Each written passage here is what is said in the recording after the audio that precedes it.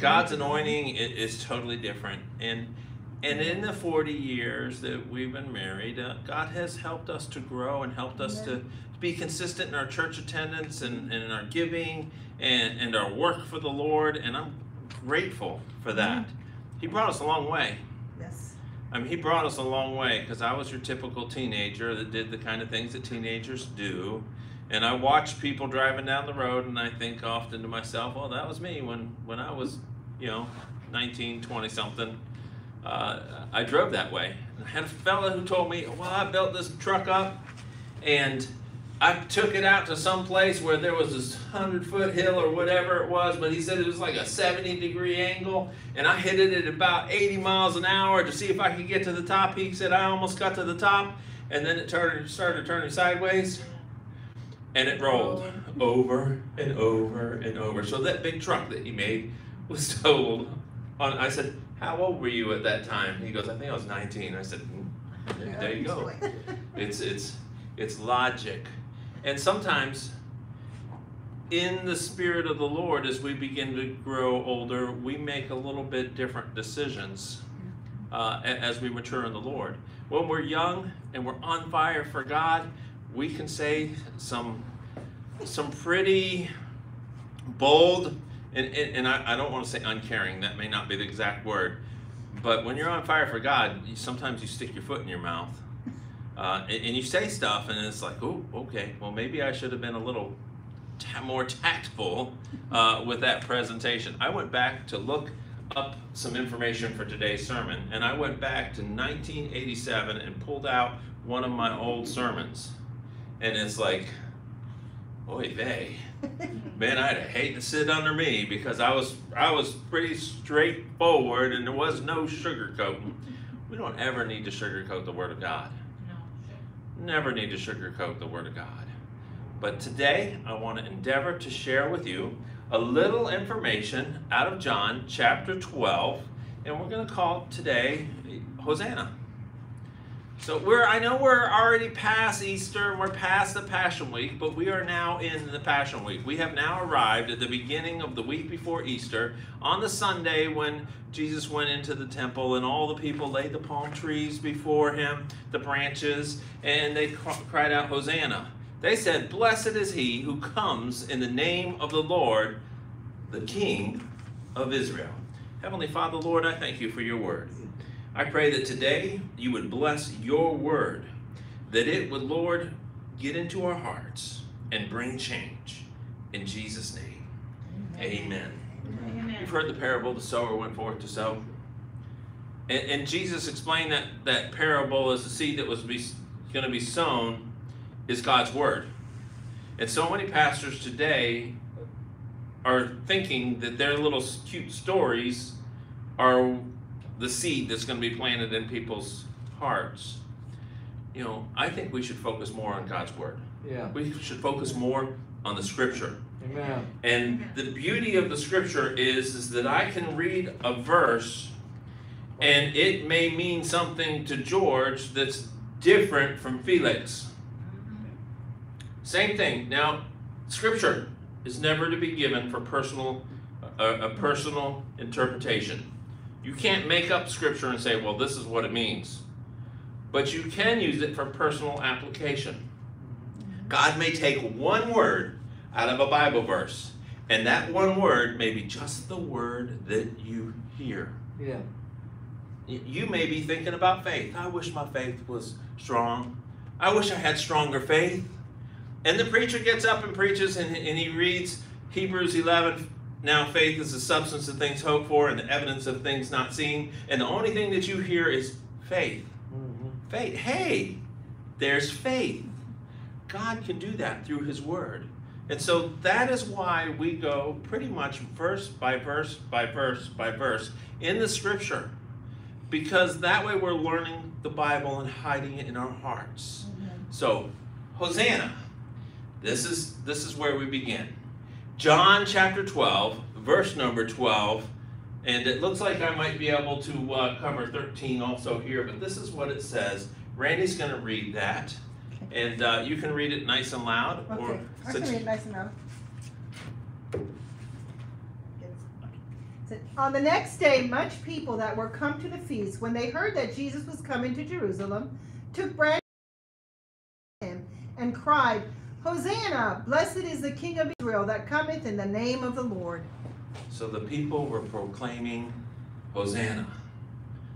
Blessed is he that comes in the name of the Lord, the King of Israel. They were declaring him and welcoming him in. That same crowd by Friday afternoon was no longer saying that. So when they came in and they thought, okay, here he comes, he's going to take care of the Romans.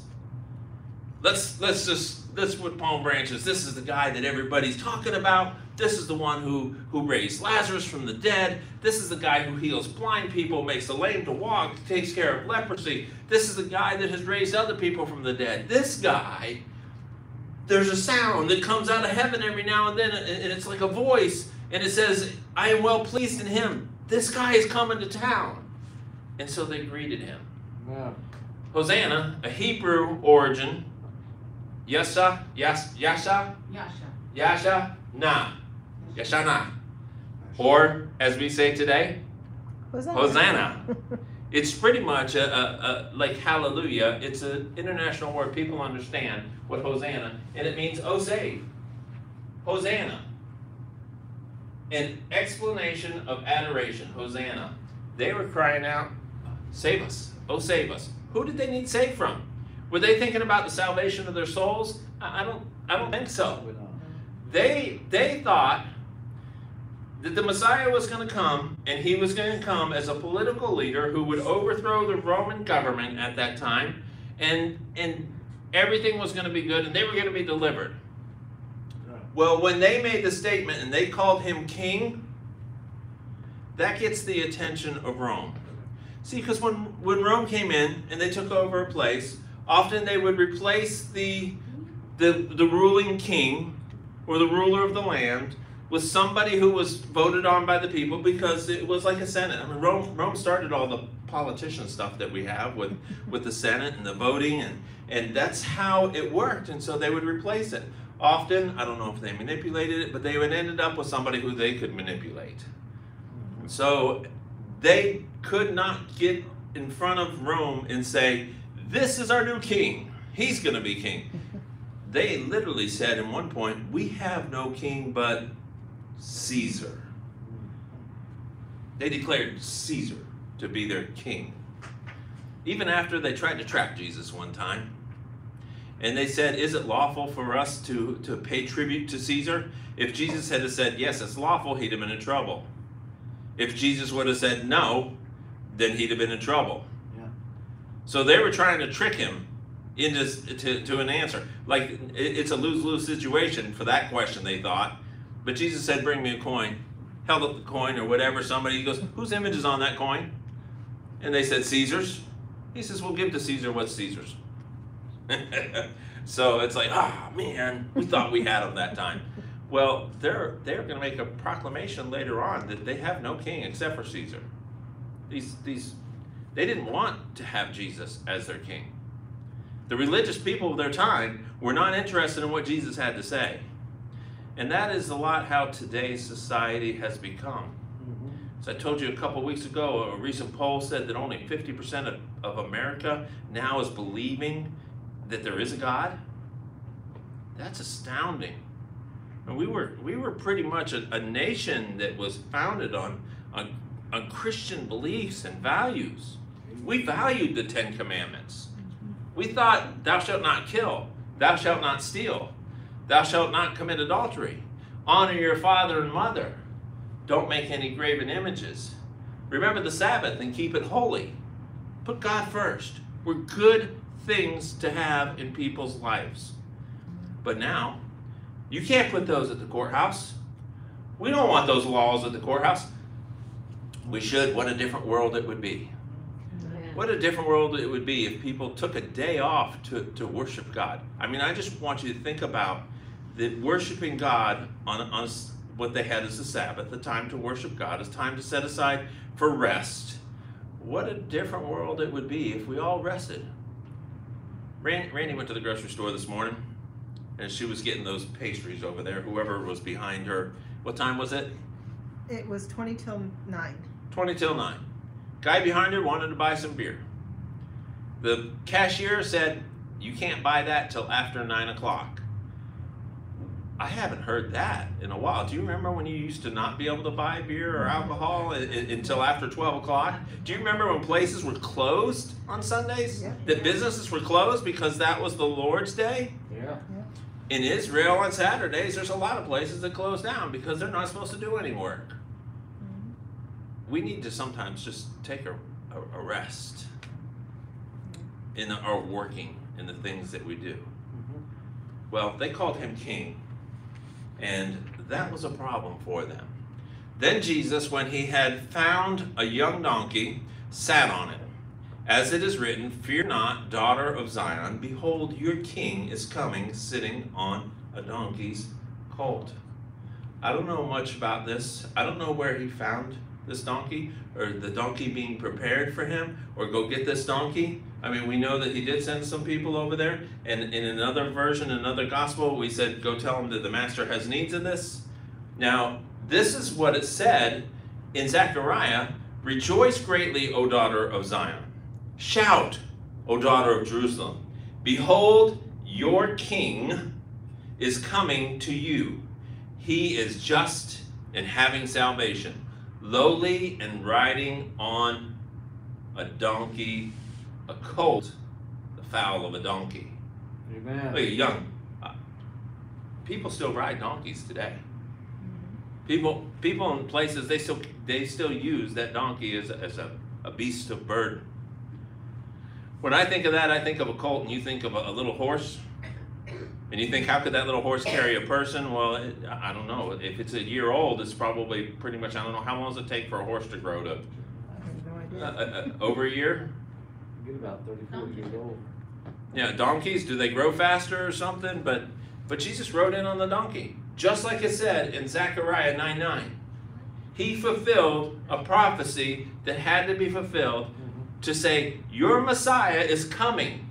And when he does, he's going to enter into the city, and he's going to be riding on a colt, the foal of a donkey. And he went and he rode in on that very thing. Now, they didn't sit there when this happened and say, hey, look, Scripture's being filled. Look at that right there. If this is what it says, these things understood not his disciples at the first. But when Jesus was glorified, then remembered they that these things were written of him, and that they had done these things unto him. So they didn't understand at first. They didn't understand prophecies. There were prophecies and things that had to be done by Jesus while he was here. There were things that they would say, the Messiah is coming, and this is what he's doing. This is how he's going to be born. This is where he's going to be born. This is where he's going to travel to. These are the things that are going to happen to him. This is how he is going to be stabbed in the side, that his bones won't be broken. There are prophecies after prophecies of the Old Testament that had to be fulfilled for him to be the Messiah, and he fulfilled them all. Amen. I mean, you talk about proof of who he is, and he is who he said he was, is those fulfillments. Amen. If he was crazy, he was also a mastermind, because he made sure that things were fulfilled even after he died. When they stabbed his side and the blood and water came out, he was already dead. It's not like he said, hold on a second, guys, before I die, I just got to get some instructions out to you. Somebody, after I die, needs to stab me in the side, because there's a scripture that says something about that. No. God knows what he's doing. Amen. We may not always understand what the scriptures say. Amen. But when the Holy Spirit comes in and touches your mind, thank you, Lord, it'll help you to understand what's going on in God's Word. Amen. It will bring God's Word alive to you in a new way. Yeah. Just as I talked a couple weeks ago about being an inheritor for an inheritance, that when you become the heir to somebody who's giving you an inheritance, it changes your whole attitude about what the inheritance is.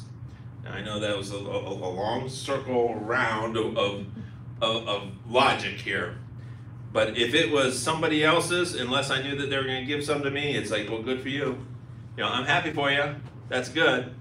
You know, well, the guy down the street, he's inherited 20 Jeeps. I don't know the guy down the street. Let me go make friends with him. You know, he don't need no 20 Jeeps. You know, we really don't need 4, but it's we have 4 Jeeps.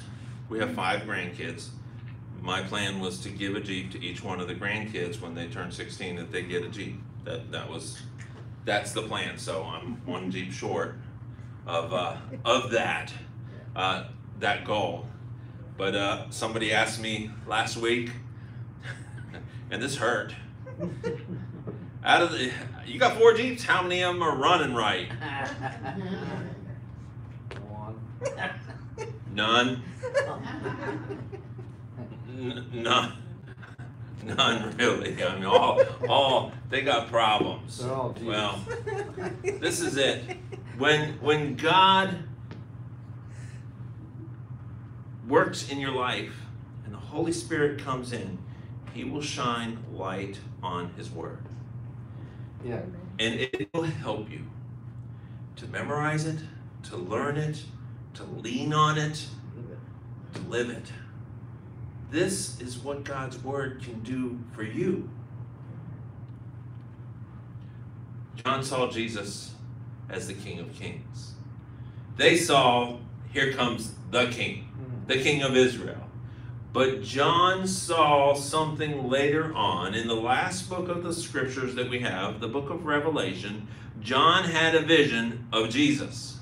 And this is what it says. In Revelation 19, and I'm going to read 11 through 16, I want you to see how John's finished vision of Jesus was. He was there when he rode in on the donkey.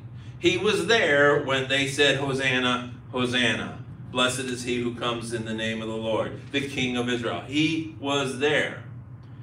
But he had, as he got older and more mature in the Lord, an incredible vision of Jesus. And I saw, this is John, heaven opened, and behold, a white horse. And he that sat upon him was called Faithful and True. Amen. And in righteousness he doth judge and make war. His eyes were as a flame of fire, and on his head were many crowns. Amen. And he had a name written that no man knew but he himself. Amen. He had a name. I just want you to see about this name, this person, faithful and true, in righteousness. He's going to judge. His eyes were like a flame of fire. In his head were many crowns, not just one crown, but many crowns. And he was clothed with a vesture dipped in blood. Amen. It's the blood. And his name is called the Word of God. Praise God. And the armies which were in heaven followed him upon white horses, clothed in fine linen, white and clean. Praise God. Jesus is coming back. Yes. He may have left as the lamb that was sacrificed, who often didn't even open his mouth in his own defense, who took it. He could have called those armies down and said, wipe out these Romans. I'm not fixing to get crucified. These people are doing me wrong. Let's take care of it. He could have said, let's just like Elijah, let's just bring fire down from heaven and we'll just burn them all up. But instead, he left here as the lamb. That was necessary. That was the fulfillment. He died for you. He died for me. Amen. So that we could have eternal life. Amen. But he's not coming back as the lamb. He's not coming back as, oh, I'm just bringing the lovey gospel. He did preach a loving gospel. Yeah. But he also preached a stern gospel. But when he's coming back as the King of Kings. Yeah. And the Lord of Lords. Yeah. And out of his hand goeth a sharp sword. Out of his mouth goeth a sharp sword, that with it he should smite the nations. And he shall rule them with a rod of iron. And he that treadeth out the winepress of the fierceness and the wrath of Almighty God. That sounds like Jesus is coming back. Yeah. And when he comes back this time, he means business. He's going to take care of business. We have to think sometimes that it's not our job to do these things. It's not our job to bring the judgment. It's not our job to rule them with a rod of iron. Amen. It's not our job to be wrathful toward them. Amen. Regardless of what happens in life, in the end, Jesus will take care of it. Yeah. Too often we want to take it into our own hands. We need to leave it in God's hands. Yeah. Amen. And he hath on his vesture and on his thigh a name written, King of Kings and Lord of Lords. Not just the King of Israel. Right. Not just a king, but the King of Kings. There may be other kings, but he is the King of all the kings. Amen. There may be other lords, but he is the Lord of Lords. He is far more than just some prophetic teacher or rabbi or a zealot from the past, from 2,000 years ago. He is far more than an influential person. He is the King of Kings and the Lord of Lords. And when that day comes, every knee will bow, every tongue will confess that he is Lord. I bow now voluntarily. Amen. I bow now because I acknowledge him for who he is. He is the Lord of Lords. But there will come a time when everybody will bow. Amen. He is our King, and he is our Lord. If he's your king, does that mean he has rule over you? It should. It should. You should acknowledge him as king. You should show him reverence. You should take the things that he says and do them. Yeah. But some people say, well, yeah, I believe Jesus was a good man. He was more than that. He's our king. Yes. He's our Lord, and he's coming back. How can you make him your king and Lord? Now, I want to ask this question here because I've got less than probably 10 minutes or so. But maybe Jesus is not your king. Maybe he's not your Lord.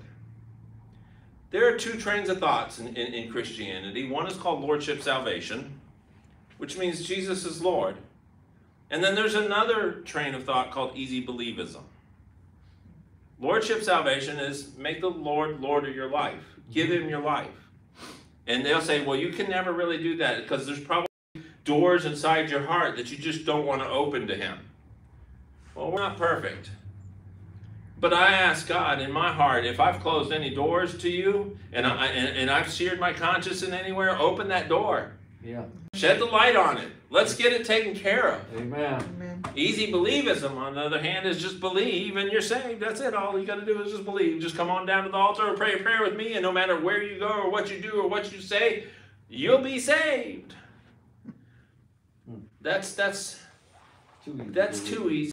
It's like, well, then in order to justify that, well, what if they came to the Lord and they served God, but then later on they left the church, they left their spouse, they went back to drinking, and they went back to doing drugs and stealing, and they ended up back in jail. Well, they just must have never been saved in the first place. They were never born again. No, they just got overwhelmed, and there was no brothers or sisters there to help them through a tough time. Amen. Temptations will come. Yeah. We may be weak, but we don't need to be wicked. Amen. This is making Jesus Lord of your life. You can't buy it. Christ's death purchased eternal salvation. You cannot give enough money to a church. You cannot give enough money to a charity. You cannot stand before the throne of God on Judgment Day and say, but I gave to Goodwill. I gave to United Way.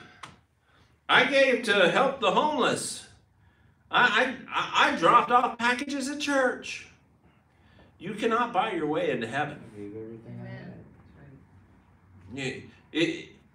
There was a church at one time that had a place where your loved ones would go, and they weren't out of there because they weren't living a really good Christian life. But so when they died, they went to this kind of intermediate place. But if you gave enough money to the church would be able to get them out of that place, and then they could go to heaven. It was called purgatory. Sounds like a scam to me. You can't purchase it. So right off the bat, I want to tell you, you cannot buy your way into heaven. You can't sidestep it. Yeah. The saved are justified by grace through faith in Christ alone. Amen. You cannot take the easy way out. You can't find your own way. We were watching somebody who was down in Australia, and the roads were flooded, and they were trying to stay off a flooded road, and there was a giant flooded part in the middle, and they couldn't tell if the creek had washed the road away, so they decided what they would do is they would pull over and try to drive off in the rough area and get around it. It looked hard, but it wasn't long before that truck was sitting down on its frame and axles because they had broke through the hard crust and gotten down into the soft, miry muck. Well, that's what happens when we try to find another way to get to heaven. Yeah. We can get stuck up in some kind of miry muck that'll drag us down, and eventually it'll leave us short of our destination. Right. These people were like 500 feet from the place that they were supposed to get to. About 200 miles out in the middle of nowhere, but their destination was 500 feet away, and they were stuck. Well, they eventually did get out, but you can't sidestep it. Amen. You can't make up your own way. No. You can't get some bypass. Well, no. If there's hard times in your walk with the Lord, you can't say, no, Jesus, I just want some easy times. Because you had it so easy. Think about that. You can't earn it. Sinners cannot earn divine favor. Amen. Your divine favor as being a sinner, you can't earn it. It's not how many times you come to church. It's not whether you give your tithes, although you absolutely should give your tithes. It's not about how nice you are or how much you pray. It's not about these things. Or how much you listen to worship music or how much you read the Bible. It's not any of those things. You cannot earn it. No. For by grace are you saved through faith. It is a gift of God. Now listen to these three words. Not of works, lest any man should boast. It says salvation is not of works. Amen. You can go knock on all the doors that you want. No brag. You can ride around on your bicycle with a tie and a little blue name tag if you want to do that. No brag. But that's not going to get you into heaven. Amen. That's not going to get you divine favor from God. It's something that you can't earn. Grace, G-R-A-C-E, we have often used to describe that word as God's riches at Christ's expense. Amen. G-R-A-C-E. Jesus paid for it. Thank you, Lord. You can't earn it. You can't gradually work towards it. How often God requires no preparatory work or pre-salvation reformation. That's a mouthful to say. I just want to get saved and I want to give my heart to Jesus, and I hear you talking about it all the time, but when every head is bowed and every eye is closed and I'm thinking about it, I just start thinking about how I need to get some things right in my life first, and after I get some of these things right, then I'll come to Jesus. Don't wait. You got no promise of tomorrow. You don't even got promise of tonight.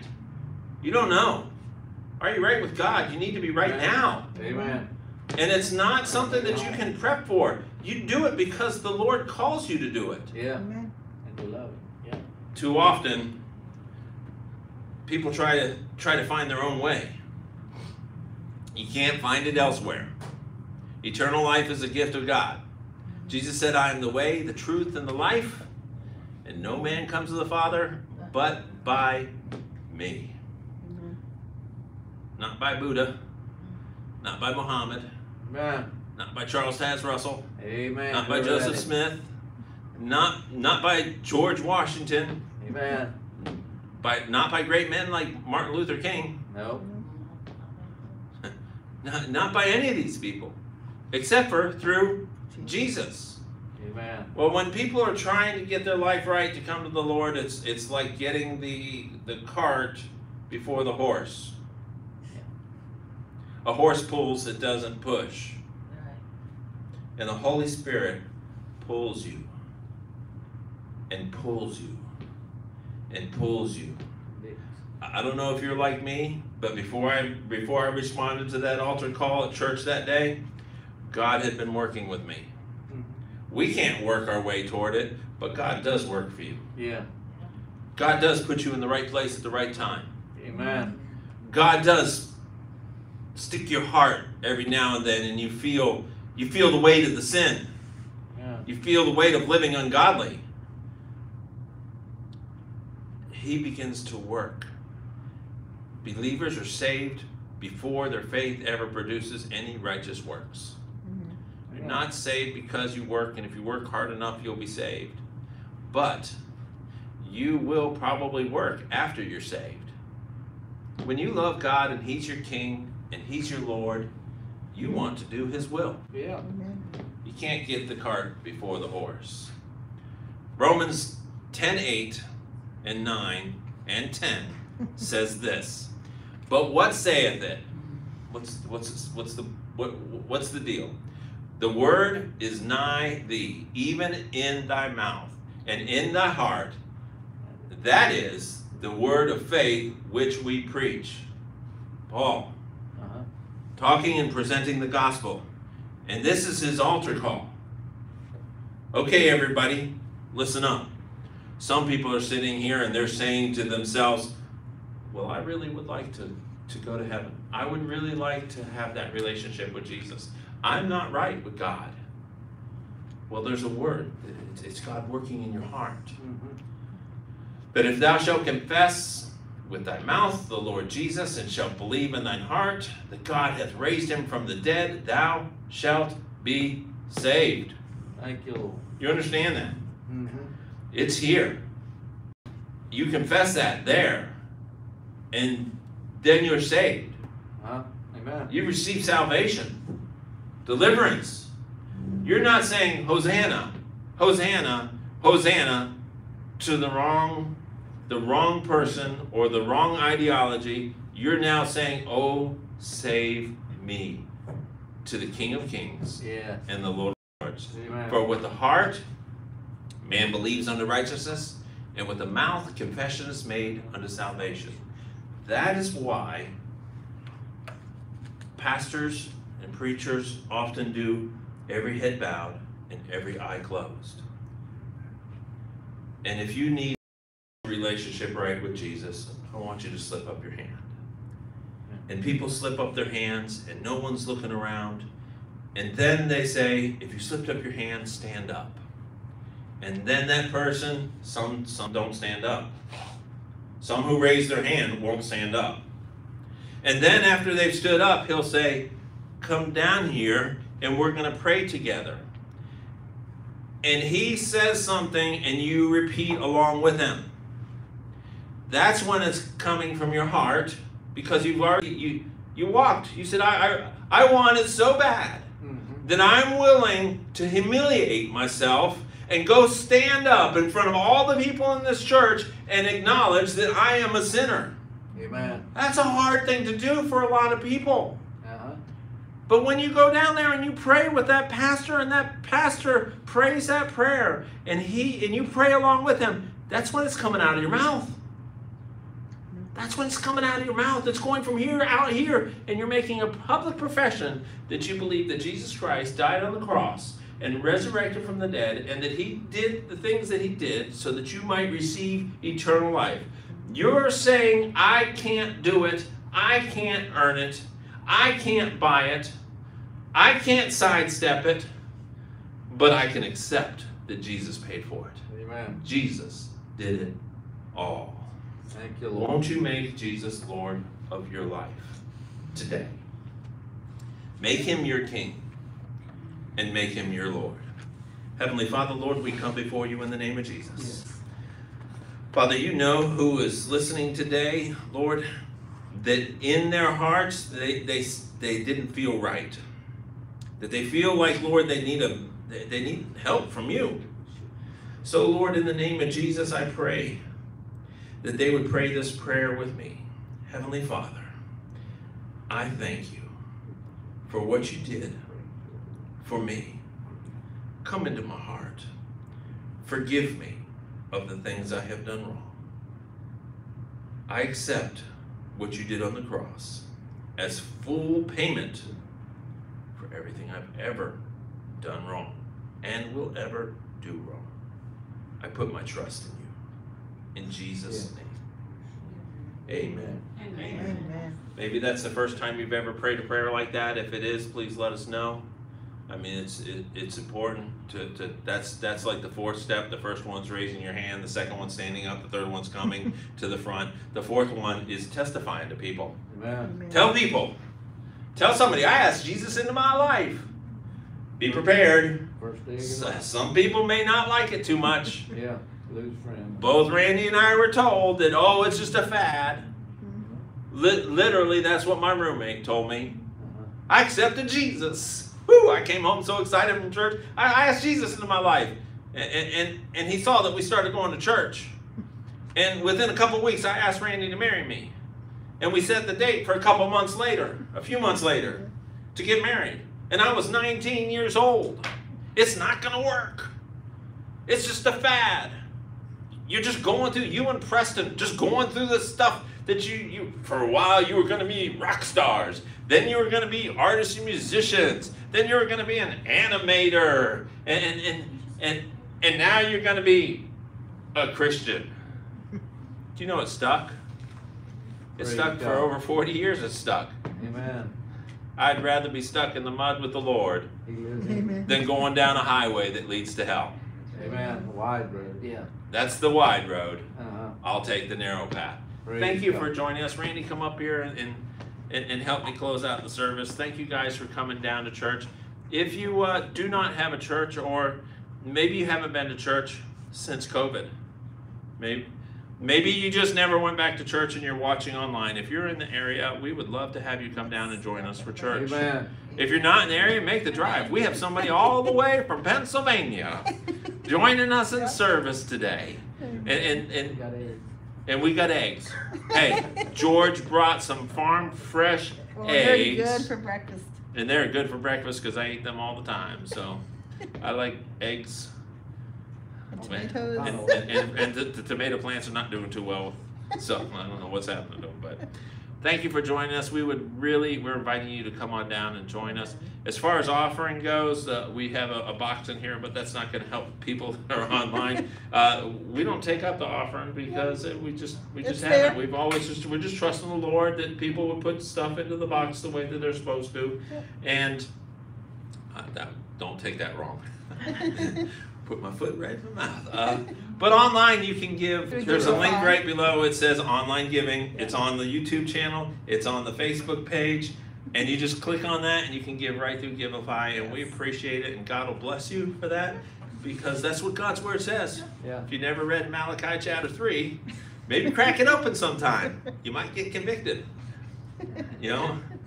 And we also do the morning devotion. Morning devotion is live at 7 o'clock, but it's online afterwards, so you can watch it anytime. As long as I'm here, it's live to both things at the same time. Facebook and YouTube. Facebook and YouTube live. We're figuring it out, but that's how it works. If not, the YouTube one will be a little bit later during the day. But thank you for joining us. I'm Matt. And I'm Randy. And you tuned into the morning devotion.